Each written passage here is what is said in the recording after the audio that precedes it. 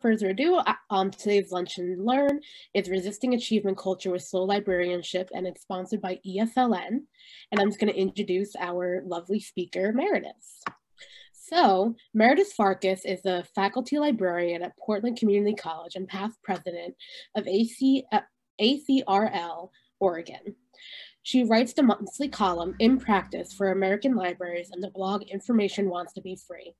Meredith was honored in 2009 with the LITA/Library High-Tech Award for Outstanding Communication in Library and Information Technology, and in 2014 with the ACRL Instruction Section Innovation Award.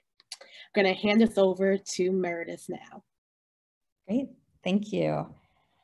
Hi, everybody. Thank you so much for being here today. I really wish we could all be together in New York right now, but I'm coming to you from rainy and gray Portland, Oregon. What a time to be giving a talk, right? I hope it's a welcome distraction for all of us. I will admit that based on the world we're kind of living in now, I've made some tweaks to what I plan to cover, though the focus is still on resisting achievement culture.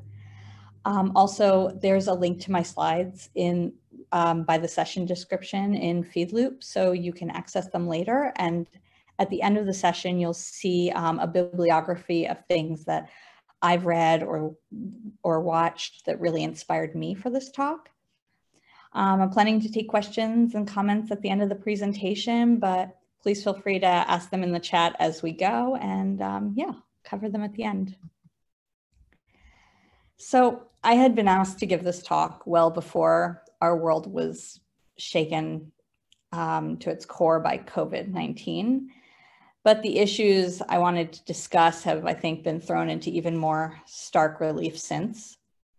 The COVID-19 pandemic has revealed just so much about our society, even for the most privileged and fortunate of us who still have jobs and can do them safely. It's shown us how the life that we felt so secure about turns out to have been basically built atop a Jenga set, and removing a single piece sends the whole thing toppling. And the support that you assume you're going to get from society just isn't there.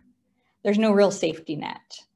And that, rugged individualism that our country has been so proud of turns out to just have been rebranded selfishness. It's really disconcerting to realize that many of our fellow humans have very little commitment to the greater good or even care about those less privileged than them. And I think the most frustrating part is recognizing that this is how the system was designed to work. It's not a bug, it's really a feature. In a culture that is so focused on individual achievement, that's focused on people constantly proving their worth, on collecting accolades, in a culture that really reifies hustle and that good old Horatio Alger story of, pulling yourself up by your bootstraps. Everything you do is really a referendum on your worth. We live in a phony meritocracy. Success is seen as self-created, even when a person starts off life at third base with all the resources and connections one could hope for. And anything other than success is a sign of personal weakness or deficiency, even when it's caused by things completely beyond our control. We have a safety net, or why would we have a safety net when society is predicated on the assumption that anyone can be successful if they just work hard enough? And if you're not a success, well, clearly that must be your fault. For those of us who bought into the idea that success and fulfillment was within our reach if we only worked hard enough and proved ourselves enough, the reward for our grinding and struggling is often burnout, as we see in this quote from Maris Kreitzman, who's worked in the publishing field as both a salaried employee and a freelancer. Where does ambition go when jobs disappear and the things you've been striving for barely even exist anymore? And what if the things for which you've been striving no longer feel important because they're the spoils of a rotten system that needs a complete overhaul? I still want to create and get paid for it, but our opportunities seem to be narrowing, the world becoming a little smaller each time. The scope of our ambitions must be downsized over and over again. It only took a few years of working in an office to realize that the idea of meritocracy is a lie, and the only thing hard work guarantees is unpaid overtime, not success. And our profession, just like hers, is built on the same broken foundation. What I hope to talk about today is the insidious ways that achievement culture shows up and shapes our work and our sense of self, and to propose an alternative. And that alternative is slow librarianship. First, I just wanted to start by telling you a little bit about myself. I've been a librarian at Portland Community College for over 6 years. And prior to that, I was the head of library instruction at a large public urban research university, and before that at a small rural private college. I've been writing my column for American Libraries magazine since 2008 and my blog since 2004. And having grown up in New Jersey in the 80s, I am an eternal optimist when it comes to rooting for the Mets. So suck it all, you Yankees fans. I've been so lucky in my career to work with really terrific people who saw something in me and gave me opportunities to lead and teach and shine. And through that work, I've received probably more individual recognition than anyone really deserves. And while my CV may make it look like, I have it all together, internally, I'm the same messy, broken person I've always been. The trauma, anxiety, and depression that I've had since childhood have left me forever searching for external validation that I feel like I need to feel worthy. And I've never found it, not through any of those accomplishments. It's only in the past year or so that I've really accepted that the migraines that I've sometimes gotten up to 15 days per month are like an actual disability and not something I should just muscle through. I'm also a work addict, which is also something I've only recently come to terms with. For so long, I saw that as just being a good work ethic, what I should be doing. And, I received a lot of positive recognition for my work ethic, which really only fuels that addiction. The host of the Harvard Business Review podcast, The Anxious Overachiever, said in one episode that work addiction is a socially acceptable addiction. You get a lot of reward and external validation. And I think that can lull people into a sense that you're doing the right thing when you're killing yourself with work to really just avoid dealing with the pain that the addiction's masking. And I think work addiction and the encouragement of work addiction is very much fostered and encouraged by achievement culture. So what is achievement culture? I think it has many definitions, but in the workplace, you see it as an organizational culture that is really focused on wins and accolades and achievements that are really visible to external stakeholders. It's also focused very much on maximizing worker productivity. Since the dawn of the Industrial Revolution, the most common way that people have measured organizational success is through productivity. And it's long been believed that being more productive will make people and organizations more successful. That most of us don't even question that anymore. And productivity is a big business with books and systems and apps and tools, all focused on making sure you are using every single minute to its greatest purpose. And productivity gets into the personal sphere, where achievement culture is focused on self-optimization and becoming the very best version of yourself. Often, of course, based on external norms rather than your own inherent measures of success. And all of this is predicated on the myth of the meritocracy that comes with that good old, Protestant work ethic and the spirit of capitalism. Achievement culture is a culture of more. We should always be doing more, achieving more. Let's add new services and programs without letting go of any of the existing things we do. Budget cuts? Hey, we can do more with less, right? we certainly won't cut our hours in services when we start losing staff. Just as our environment is degrading as a result of the ever-increasing use of its natural resources, we have limited resources. I remember in the first academic library I worked in, my boss asked me to put in my annual goals that I would increase library instruction by 25%. And I actually achieved it that year through a lot of sweat and tears.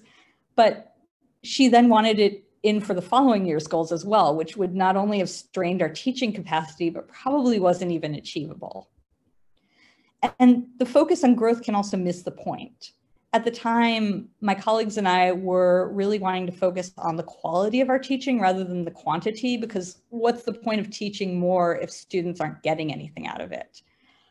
But demonstrating growth, the powers that be, was seen as the be-all, end-all, even when it wasn't the most valuable thing we could do. And there's the rub. While achievement culture may sound like a good thing, something to foster, in organizations, it can lead to focus on visible success and innovation over real mission-driven success. It can lead to chasing after the next hot thing rather than doing what's best for your community. It can lead to focusing on the things that are easy to measure or that will look good to funders and other external audiences. And a focus on achievement culture can really create toxic cultures of one-upsmanship, where the focus becomes much more on being innovative than best meeting the needs of the people they're trying to serve. I was really inspired by Julia Glassman's 2017 article, The Innovation Fetish and Slow Librarianship, where she talked about how achievement culture has led to a virtual arms race amongst her and her colleagues. Since the members of each year's peer review cohort are judged against each other, and it's been made clear that only a select few can ever earn the coveted marker of exceptional performance, the process has become an arms race of the biggest, most impressive accomplishments librarians can showcase. How do you play up the fact that you're a talented and beloved teacher when you have a colleague who's just overhauled the entire information literacy curriculum for their subject area and deployed a brand new series of online instructional modules? Sure, that approach may not have been appropriate for the departments with which you liaise, but think about how these two stories look side by side. There is intense pressure to constantly innovate, to throw out the old and invent something new. And for those of us who've accepted the idea of meritocracy and fully embraced achievement culture in our work, we frequently find that as we rack up achievements, we don't actually find our life or our perspectives improving in any real way. Long before he ran for president, Andrew Yang wrote this terrific piece on achievement culture. In his book, Excellent Sheep, William Deresiewicz describes the current generation of strivers as driven to achieve without knowing why. And then they become paralyzed when they're not sure how to proceed. I jokingly call the hangups associated with the drive to achieve as the achievement demons. When I was growing up, I'd study for days trying to get good grades. When I'd get an A, I'd feel elation for about 30 seconds, and then a feeling of emptiness, rinse and repeat. Research has shown time and again that the reward for high achievers at work is usually more work. It's a never-ending treadmill of striving. So why do we keep running on the achievement culture treadmill when we never reach that place where we feel good or satisfied or enough? Because of persistent messages in our culture that we're not enough. I think it's particularly salient for women and those of us who have experienced trauma or oppression, but our whole economy is designed around convincing people that they're not good enough as they are, that they need to be more of this, less of that they're not doing enough in every part of their lives. And social media is just one big anxiety, low self-esteem, and FOMO engine. And along with these persistent messages about our worth is the promise that if we do more, achieve more, buy more, we'll somehow be made whole. So you can't enjoy the present because you're always striving towards another goal, and you believe that once you reach that thing, everything's going to be better. But after that, there's another project and another goal and another, and another, the goalposts keep moving. But you keep running on that treadmill, believing that a time will come when you'll feel whole and fulfilled. But if you're looking for fulfillment through external validation, you are never going to find it. And yet, your job and perhaps others in your life will happily capitalize on your never-ending need to please. It's good to remember that there are a lot of people out there who benefit from you thinking you're not enough.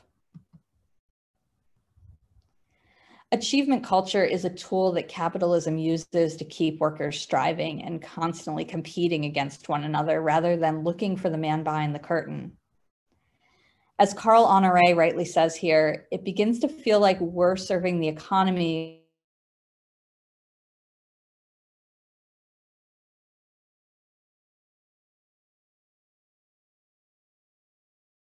while the economy really only serves the super rich. Workers in helping professions like our own tried it enough, that we don't care enough about our patrons. We're positioned as selfish. And that's a big part of the idea of vocational awe. Vocational awe is a term coined by Fobazi Ettar, which positions the profession as a calling and the institution as a sacred beacon of democracy.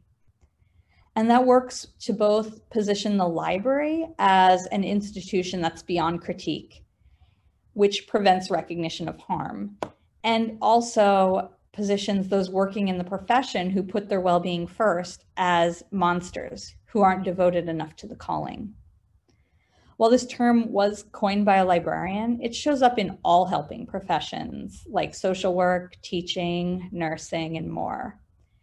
Having been a social worker in my previous career, I definitely saw the same dynamics at play. There was no limit to how much you could martyr yourself for your job. Another piece of the you are not enough puzzle is the focus on self-optimization. Companies, social media, and self-help books are selling the idea that you can be better in every single part of your life. You can be a more productive worker. You can be a better spouse, parent, partner, friend. You could work out more. You could eat better. You could have a more beautiful home. You could turn your hobbies into paying gigs. You could use every minute of every day more effectively. How dare any of us waste a moment of our precious time? But all this really begs the question, why? To what end are we forever optimizing our lives? We're not computers. We're not machines. We're people. The point of life isn't to use every single moment to its fullest. When people feel like they're wasting their time or not living their best life, they can't enjoy the life they have. But it's big business because people spend a lot of money trying to make themselves and their lives look more like the outward norms of success that they see.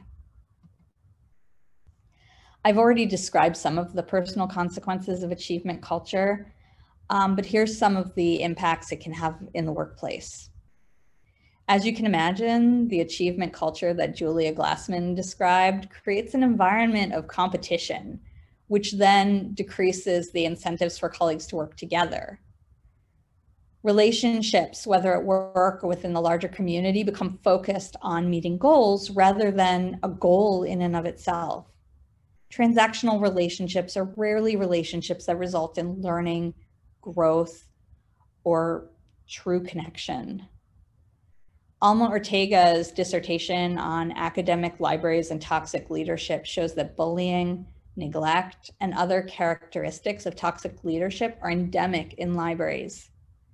And if you haven't listened to a talk by Katrina Davis Kendrick, where she shares the results of her research on low morale in libraries, it is very much worth finding one on YouTube. She's amazing.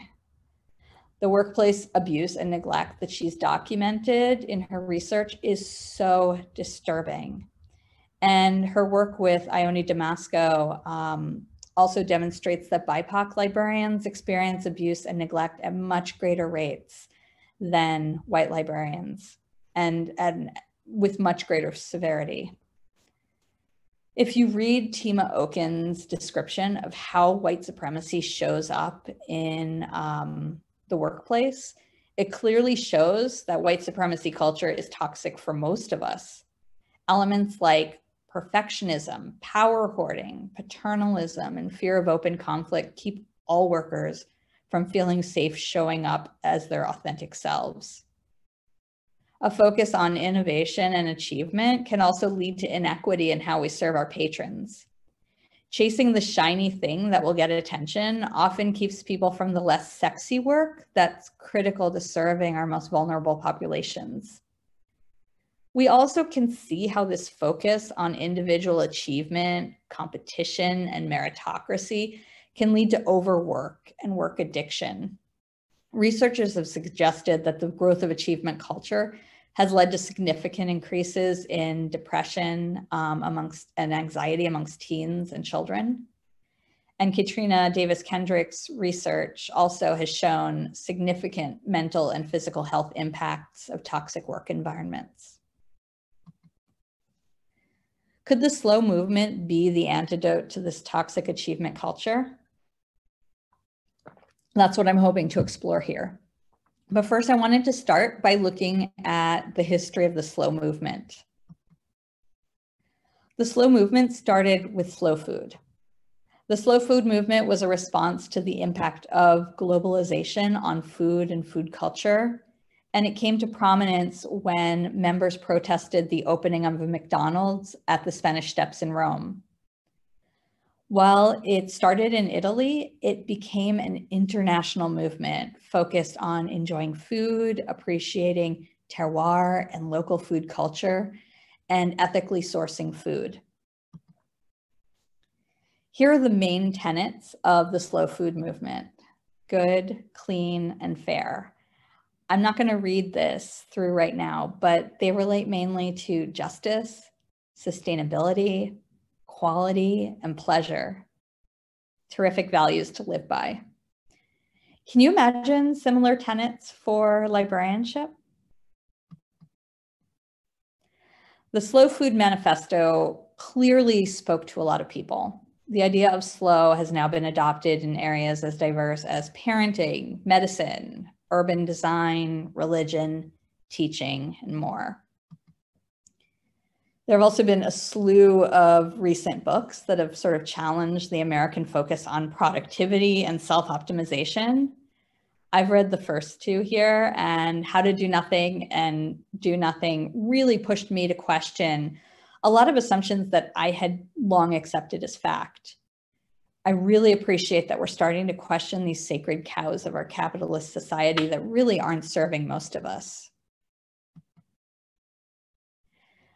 I'd read about slow in other contexts, but it wasn't until I read Julia Glassman's article in 2017 that I got really excited about the idea of applying slow to our profession.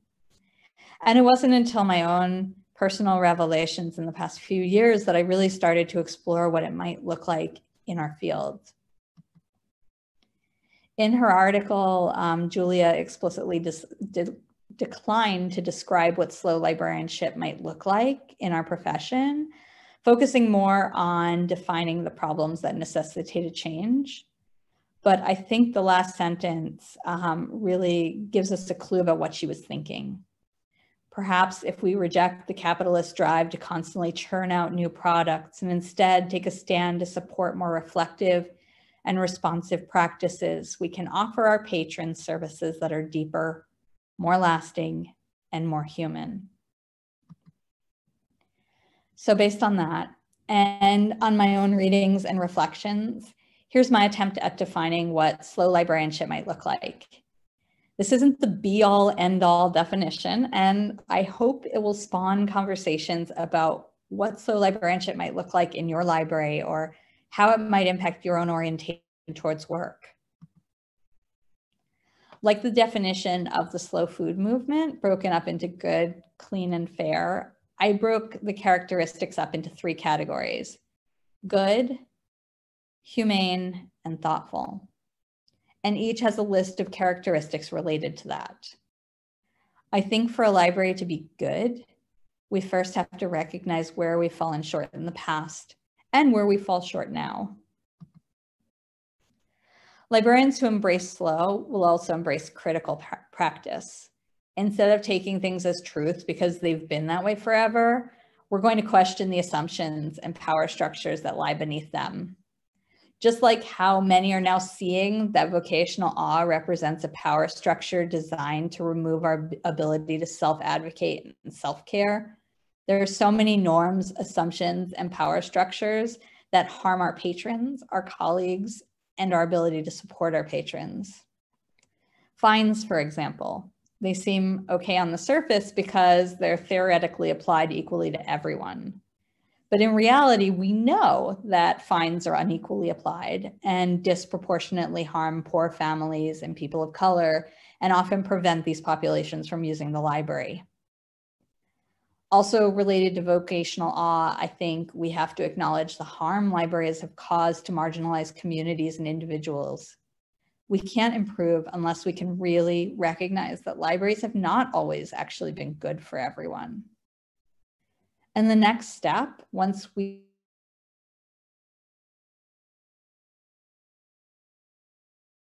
can see behind the veil, is to create inequities. An anti-racist library doesn't just mean hiring BIPOC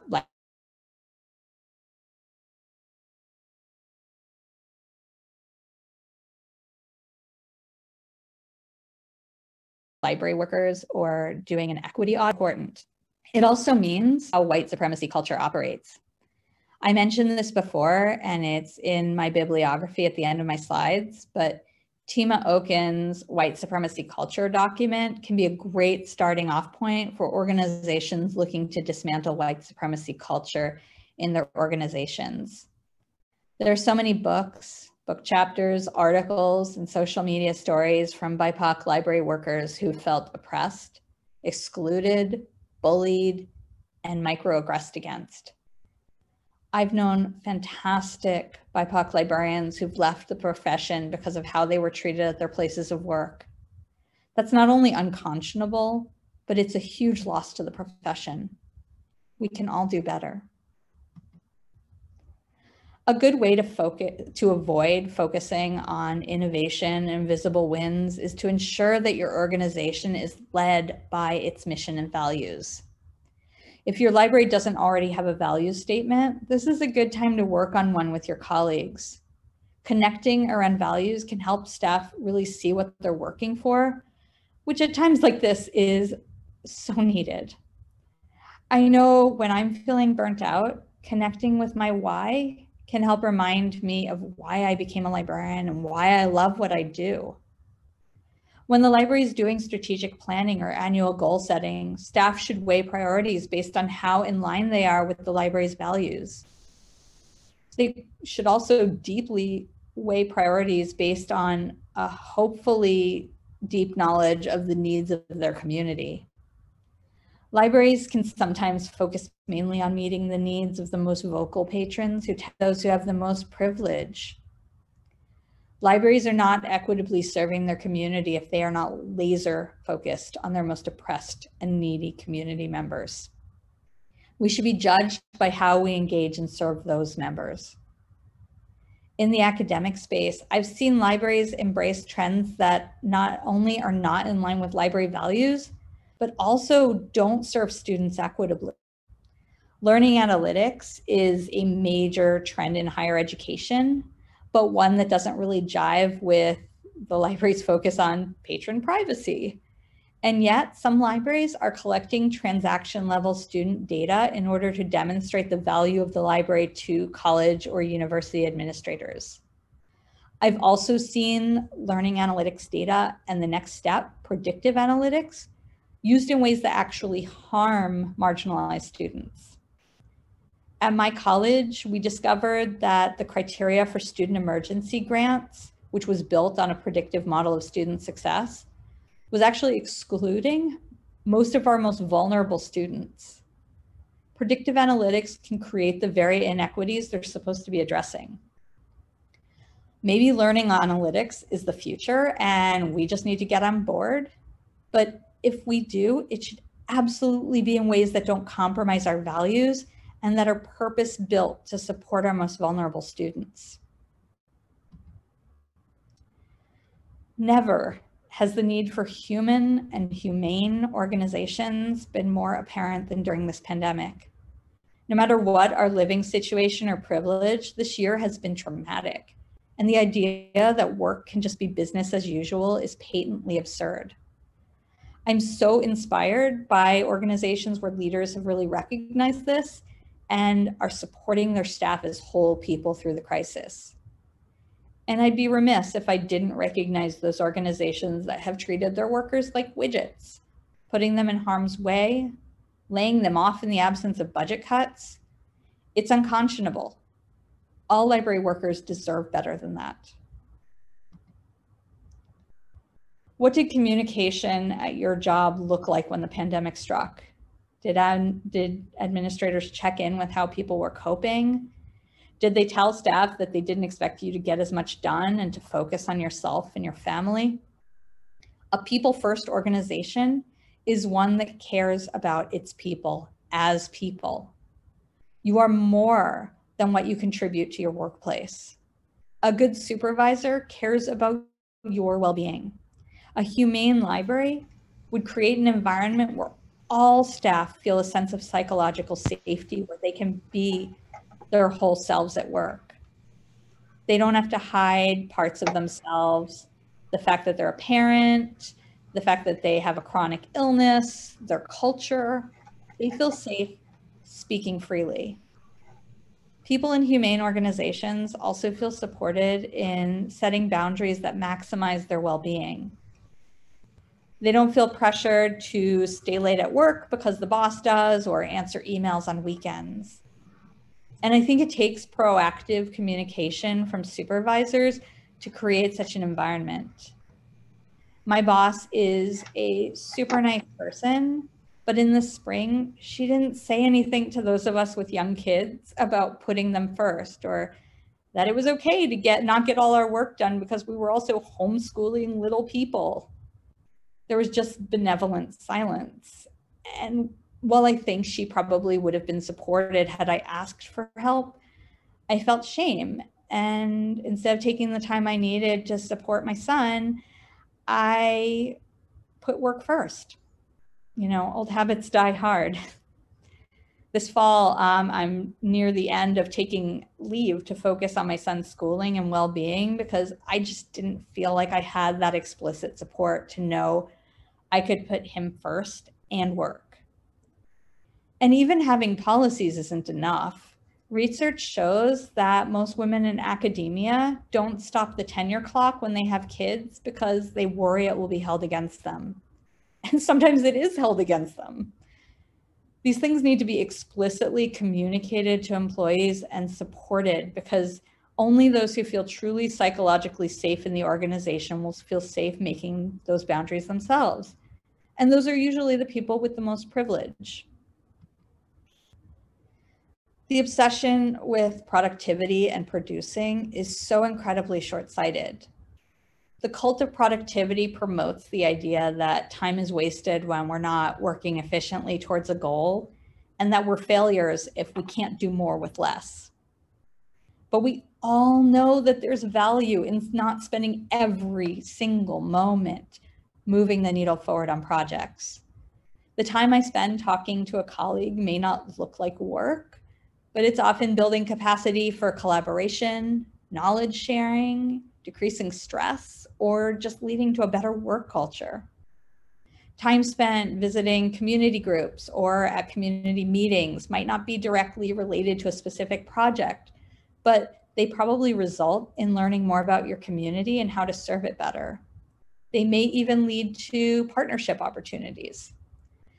The more our relationships with colleagues and others in the community are transactional, the less likely they'll be to bear valuable fruit. Some of my best instructional collaborations with faculty in my liaison areas grew out of my just being around or from my attempts to build relationships without a specific goal in mind.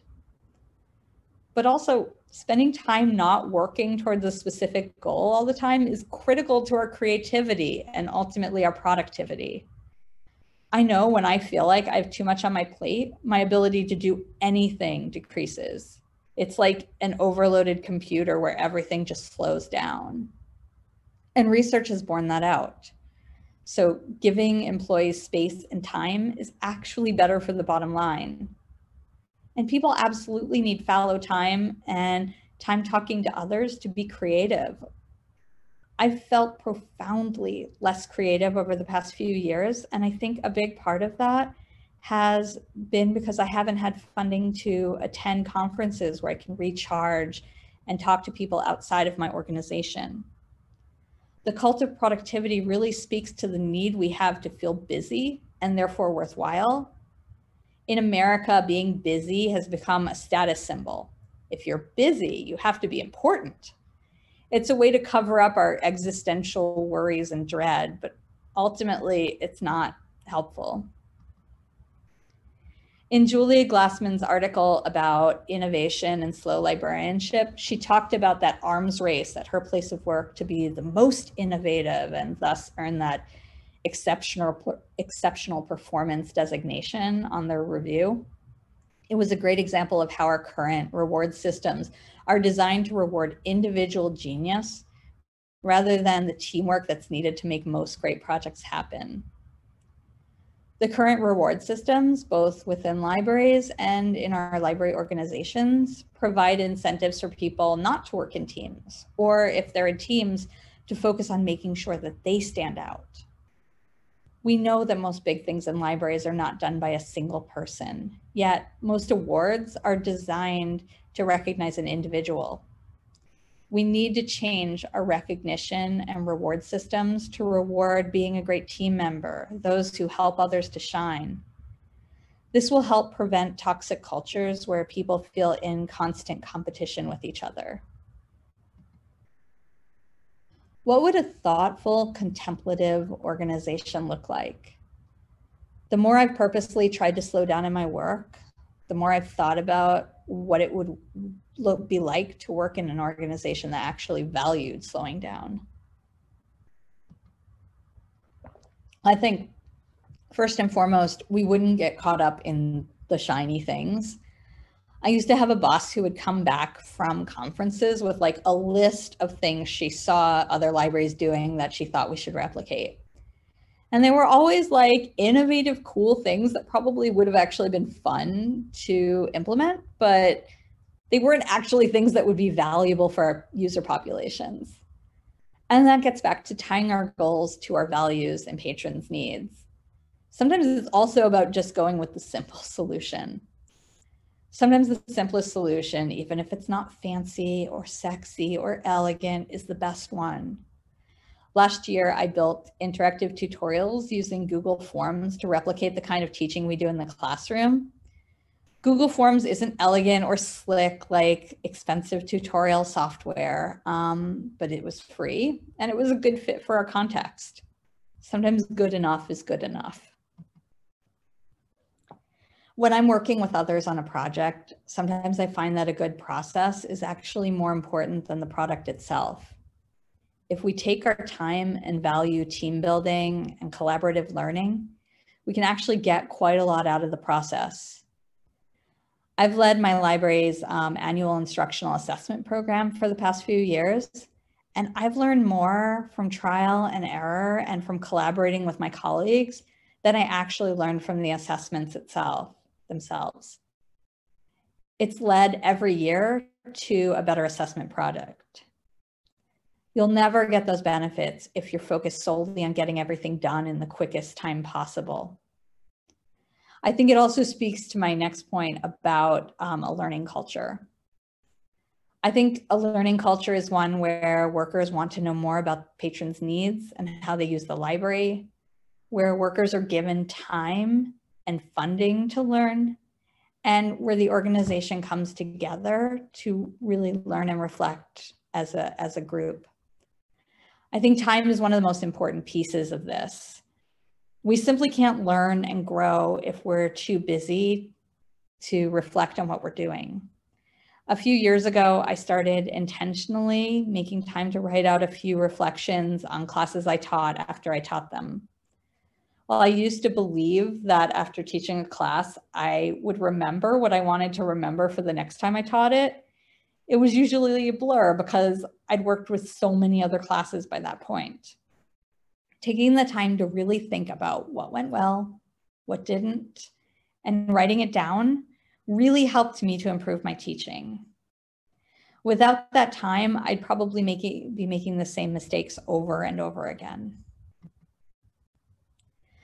I talked about how our current recognition and reward systems are designed to recognize the individual, but also our field is surprisingly stingy with recognition of any kind.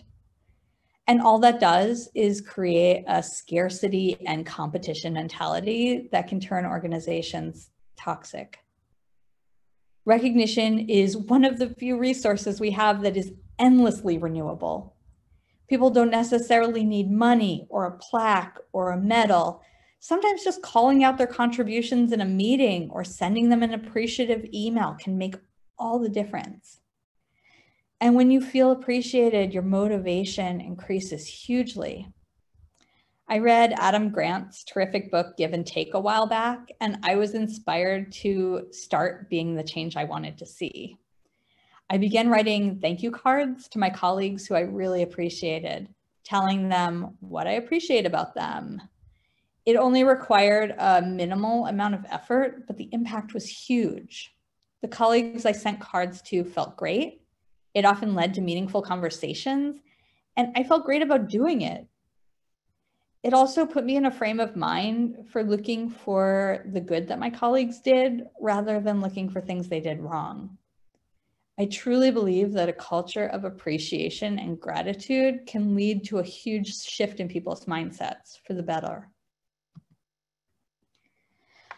I know some of you are probably thinking, that sounds lovely, but my library's culture is nothing like this, and it's not within my sphere of influence to change it. I also have a pretty limited ability to create change at my place of work, but I can change my own mindset and how I operate within the culture, which might create small shifts over time. So I want to focus the end of this presentation on what we can do as individuals to move towards slow librarianship. Here are some things that I've done or that I'm trying to do. I already mentioned the reflecting I do on my teaching, but I also keep a journal at home where I jot down 3 things about my day that I'm grateful for. It doesn't take more than a minute or 2, but it's a great way to end my day with a focus on the good. It's really done wonders for my mindset. Becoming more mindful is also tremendously valuable. Mindfulness doesn't have to mean meditation, though I did start a meditation practice almost 2 years ago. In fact, I think the most important thing I've gotten out of my mindfulness practice is just a habit of slowing down and really focusing on how I feel in the moment instead of just reacting. Before, I often felt held hostage by my anxiety, but now I've learned to sit with my discomfort and really consider what's causing it. Mindfulness is about paying attention. It's incredible how much of our lives we spend on autopilot and reacting rather than really paying attention to what's going on. Mindfulness has helped me spend less time blaming myself as I began to see the external things that were impacting my well-being. The book Radical Compassion by Tara Brach, which is also listed in my bibliography, it really helped me to slow down, try to understand my feelings, and practice some very needed self-compassion. It's helped me to feel more in control of how I feel. And I love this quote from Jenny Odell in her book, How to Do Nothing, about the importance of mastering our attention. She said, "I'm personally unsatisfied with untrained attention, which flickers from one new thing to the next, not only because it's a shallow experience, or because it's an expression of habit rather than will, but because it gives me less access to my own human experience." I talked about how I tried to create a culture of gratitude at my job through thank you notes, but there's so many ways a culture of gratitude could take shape. Please consider how you and others at your place of work might foster a culture of appreciation and recognition. I was recently listening to the wonderful podcast, Everything Happens, when the host, who's a professor at Duke Divinity School, who's living with stage 4 cancer, asked, Am I built from the outside in, or am I built from the inside out? I found that question amazingly provocative.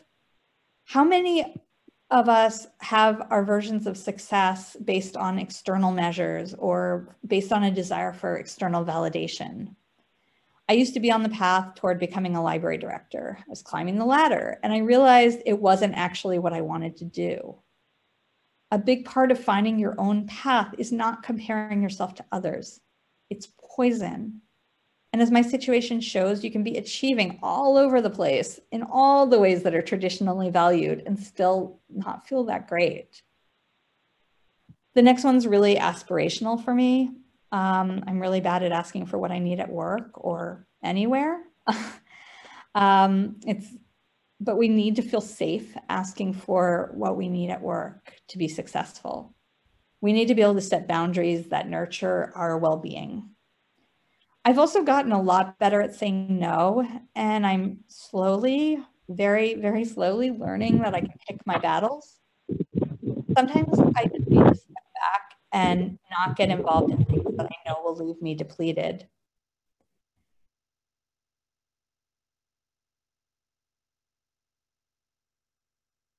Finally, it's worth thinking about how you can slow down and talking to others.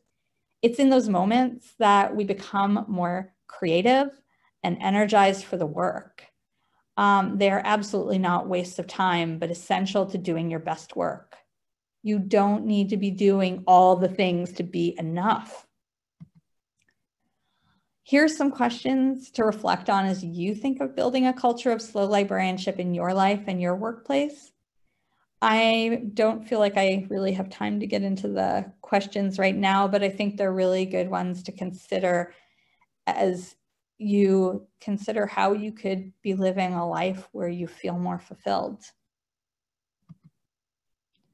So many of us have little control over the culture of our workplaces, but that doesn't mean we can't move the needle on these things. We don't have to give in to the prevailing culture. We don't have to give in to despair.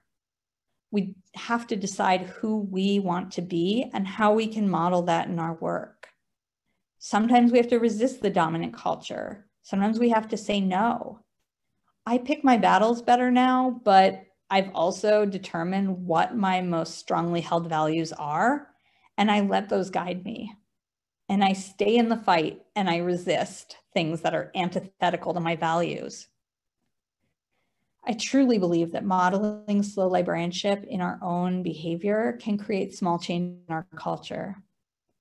And it just feels good to live our values rather than giving in to toxicity. It only takes one step forward to start moving in the right direction. Thank you so much for listening. I'd be happy to hear your thoughts on achievement culture or take any questions that you have.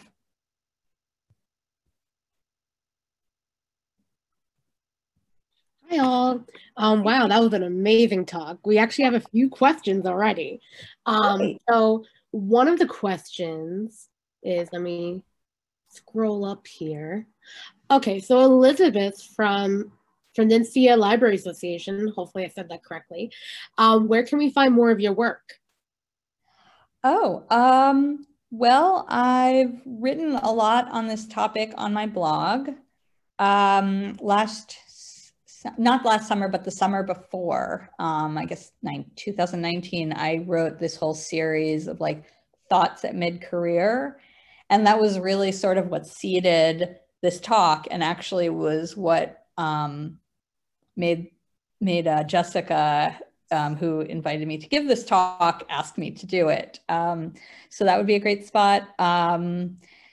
Yeah, also my column in American Libraries, I've written a lot about topics like this, white supremacy culture and resilient, the idea of resilience and about reflecting. So yeah, if you go to American Libraries website, you'll see all of my old columns there. So there's hopefully some good nuggets. Awesome. Another question that we have is, would you be able to go back to the slide about the questions for yourself, for Jessie?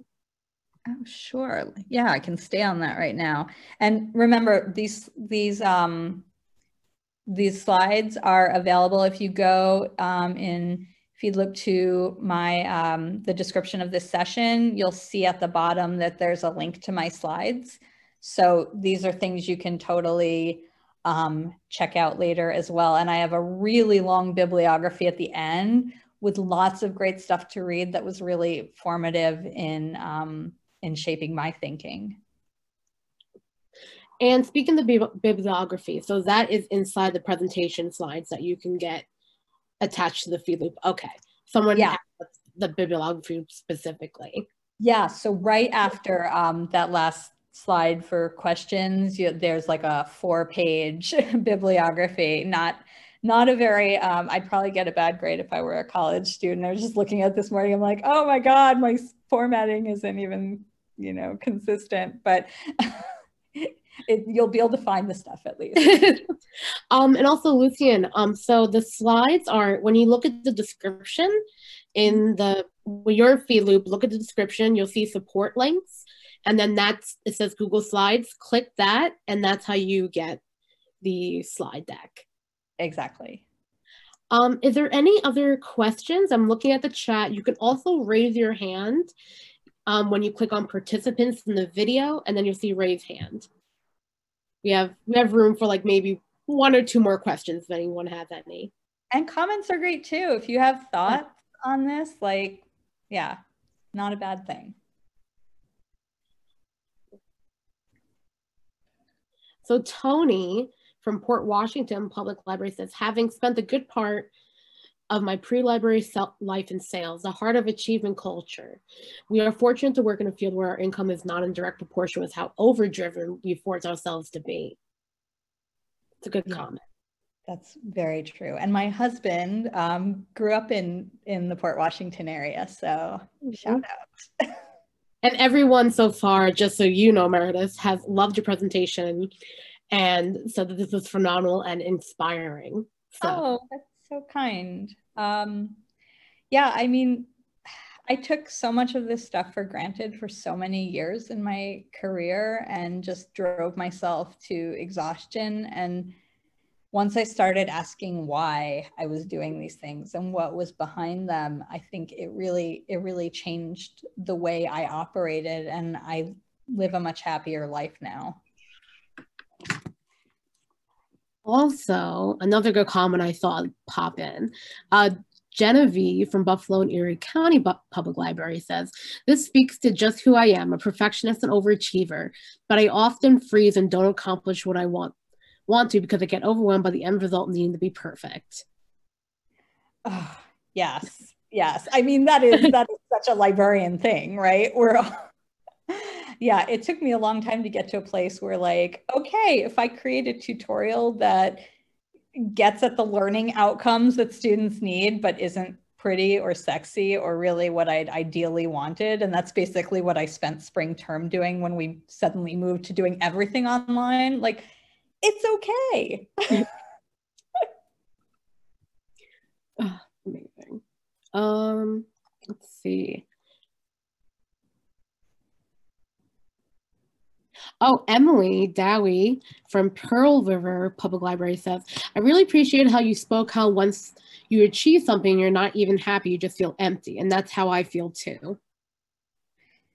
Yeah, it's so tempting when you're working on a project to think, oh, when this is done, I'm going to feel good, right? But then there's always going to be something else.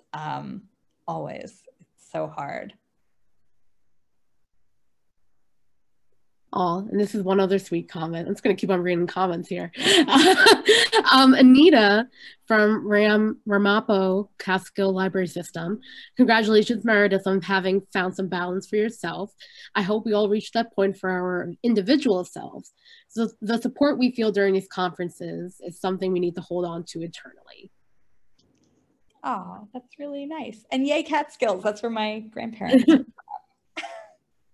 Old home week here. Oh, so Jocelyn Walder from Guilderland Public Library. Can you share your blog address again?